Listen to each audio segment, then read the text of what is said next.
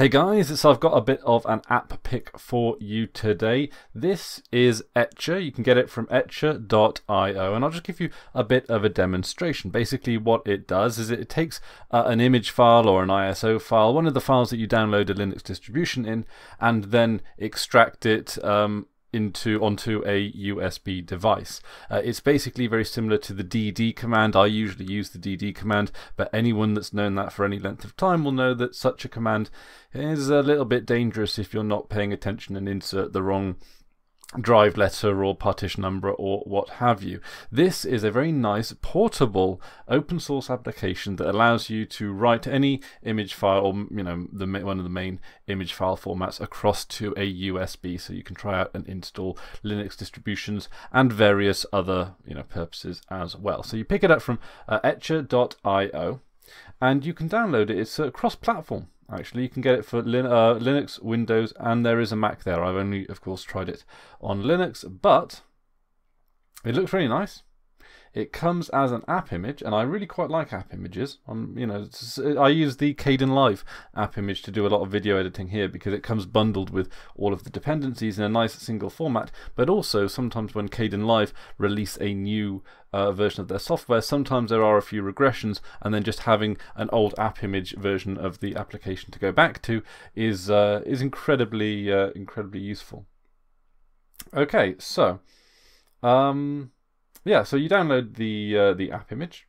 There it is, and I've decided to give Solus a shot just as an example of an ISO. Solus, very great distribution. I'm just going to get that brave pop-up there, say no thanks. So we're going to try the Solus ISO, which comes in at about 1.1 gigabytes, basically you can download the app image. It comes, if I go into my downloads folder, you'll see that it comes as a .zip file. Now, app images are only ever a single file. However, the reason I believe it's come into a zip file is because then you don't have to make it executable. But this is the .app image, as you can see here from the extension there.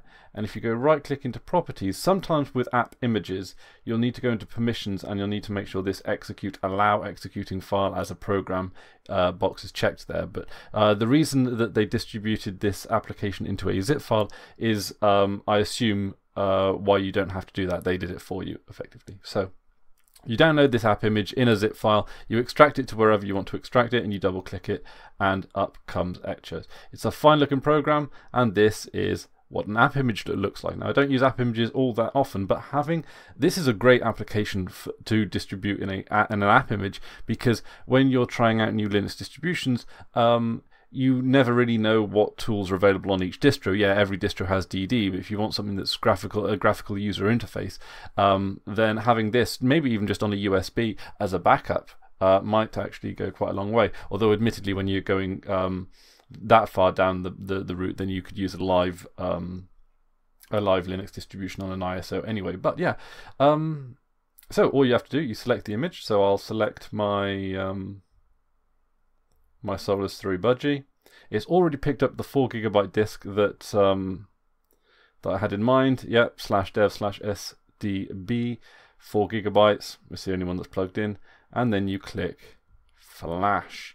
It's as easy as that. And then, of course, you have to put in your little root password there, because in order to access USB devices and whatnot, you need the old root password. That's the same with any application, be it DD or Etcher or anything else.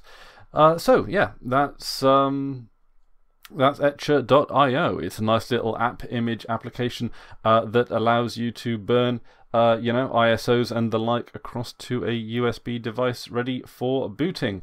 It just takes the standard DT tools and just makes them significantly easier to implement, and a little bit safer as well. So yeah, I just thought I'd introduce this application to you guys. A few people have recommended it to me, and I have found it quite interesting and somewhat useful. Now, I'm probably going to stick with the old the DD command line application, but all that being said, this is definitely something that I can recommend to people who maybe are not as comfortable with the command line. So that's about it for me today. Thank you very much for watching, and until next time, I've been Chris Ware, and you've been awesome. Take care now.